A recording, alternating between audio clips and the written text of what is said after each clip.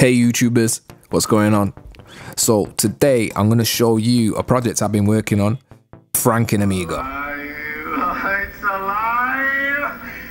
It's alive! Okay, so here it is. So it's basically an A1200 in a tower case with some good things on it. It's not the best looking cases, I know, but it was the biggest I could find that would fit the board in. CD drive, 32 speed, I think. Not the greatest, does the job. Okay, moving down, there you'll see I've got a PC compatible drive. I actually had to modify it to get it to work. You can find the files on Aminet, but I'll provide a link below of where to obviously get it.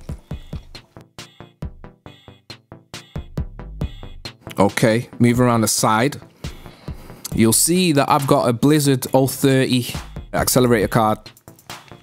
I've stuck on a heatsink and stuck on a, well, jammed in basically a fan below it just to keep the thing cool, because those that know, these things run pretty hot and they're getting quite dear these days, in excess of like 300 quid. I've seen them on eBay, so I want to, you know, preserve the life of that.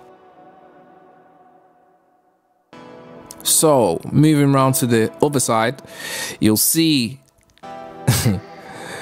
yeah, you'll see a lot of cables. I apologize, cable management is really poor, but this is just a project, so obviously once I refine everything and get everything working properly, then I could, you know, worry about cable management.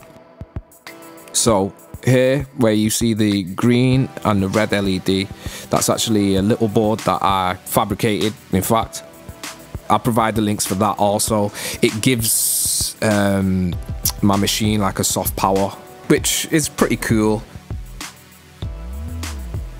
Right there, you'll see I've got an Arduino. Now what's that for? Okay, I'll tell you. I basically got that wired up to a USB hub and then wired up to the two USBs on the front. And you can see there that I've got a USB mouse and a USB keyboard plugged in. There, right there. They're the joystick ports. I've got them wired into the Arduino, and what that's doing is acting like a USB device manager, which actually supports PlayStation 3 and Xbox 360 gamepads. But unfortunately for this video, I can't show you it because I can't find it, so apologies. If you can just see right there where the green and the red wires are, they're connected to the Amiga's keyboard controller, which is also going to the Arduino. And what I've done, I've wrote a little program that basically spits out the correct data stream that the Amiga's keyboard controller is expecting. Now for any skeptics, I'm just going to show that it actually does work.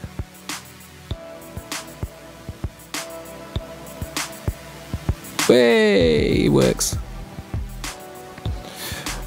And I'll show you the mouse working also, if you don't believe me.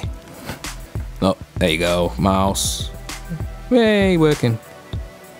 Okay, you'll see there's a VGA. Now what I've done, I've connected that to the Amiga's RGB output, and it's going into this mini VGA to HDMI converter thing. It's just for now. I want to actually get an IndiVision AGA flicker fixer, but yeah, it works for now, so I'm not complaining.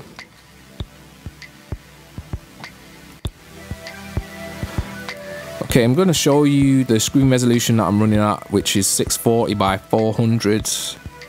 I'm actually using the multi-scan productivity driver. Obviously I have to use that because the VGA to HDMI adapter ain't going to let me run frequencies below like 31 kilohertz.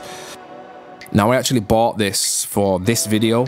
It's a composite and S-Video like USB capture card, and it is a complete turd. It doesn't work. So if anyone is thinking about buying one of these, if you're running Windows 10, don't buy it. Now, no Amiga video would be complete without showing it running Doom. So I'm going to put that on right now. I'm running it off the CD, so it probably will run a little bit slower than I guess it could do. But for the sake of this video, I'm just going to show you it quickly. Okay. Yep, Doom. Move that. It's an actual cup I got from Barbados.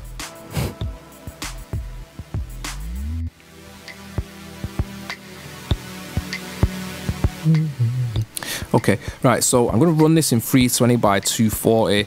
Obviously, this is an Amiga. It's only like running at 50 megahertz with an 030, so I'm not expecting to run it at like, you know, a ridiculous resolution and get like high frame rates. But, you know, just to show you guys. So, there we have it. Doom on an Amiga. Quite slow, I know. But, if you lower the detail and, you know, make the screen size a little bit smaller, you can actually get a reasonable frame rate. It'll be playable. It's playable.